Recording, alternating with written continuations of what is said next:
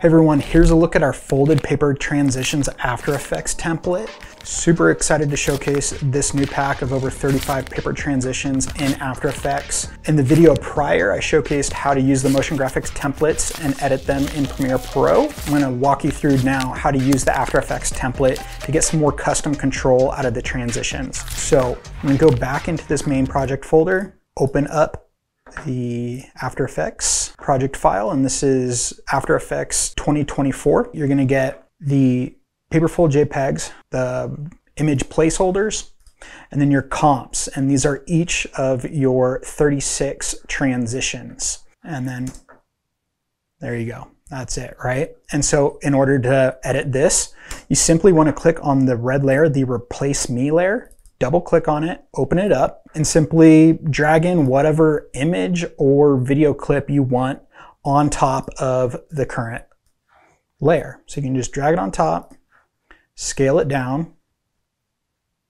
and then click back into the main paper transition comp, and it will automatically register with the animated transition in and out.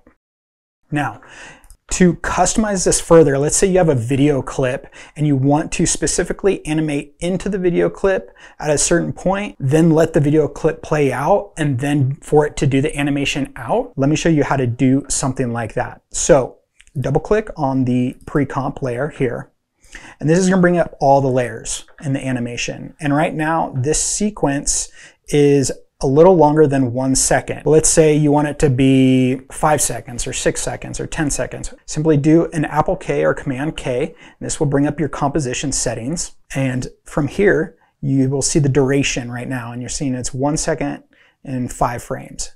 Let's make that 5 seconds. So 0, 5.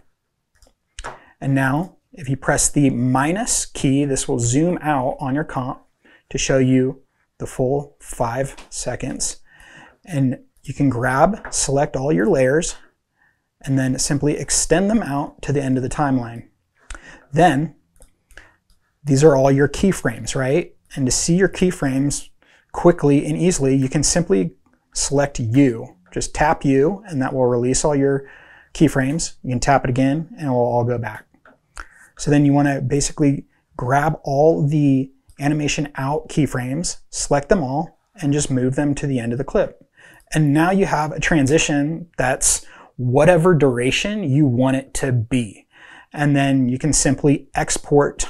You can go back out to the main folder paper transition timeline. Do the same thing, do Apple or Command K, change this duration to the same duration that you had. Click OK. Press minus to zoom out, select them, and bring them to the end of the timeline. And now you will have the animation in, it will hold and play your video clip, and then animate out whenever you'd like it to. And so let's say you want to go ahead and export this for Final Cut Pro, DaVinci Resolve, any other video editing system. Just simply go up to Export, Add to Render Queue. This will bring up your render settings, and you click on your best settings right here. You can leave all of these settings as is, just click OK. Click on your output module. And with your audio, just click audio output off, no need for audio on this. And then you want to change your format from H.264 to a QuickTime format. And then your format options are going to be Apple ProRes 4444.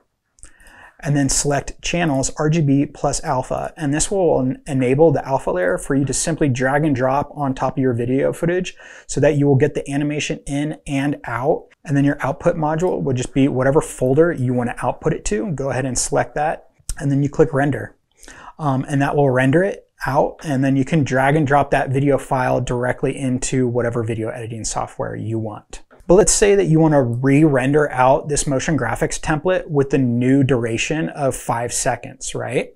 Well, then you want to go up to your Windows, click on Essential Graphics, and this will bring up your Essential Graphics panel.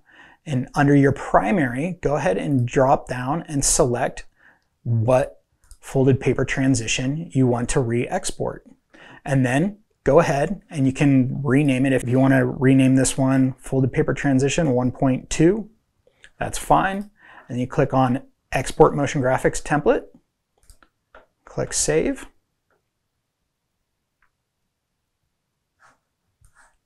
And then you can go ahead and select the folder and place it wherever you would like. I'll just send it to my desktop for now. Click OK. And there you go. It will export it and it will be right where you place it. And you can just drag and drop that into Premiere Pro just like we did with the previous motion graphics templates in the other tutorial. And so that's it. That's how easy it is to edit and use this After Effects template. We wanted to make it as simple and intuitive for you to use. We really hope you enjoy this. This was a lot of fun to make, and we really enjoy using this pack for our own edits and our own client work. And we're really excited to see what you guys cook up with it as well. Thank you so much.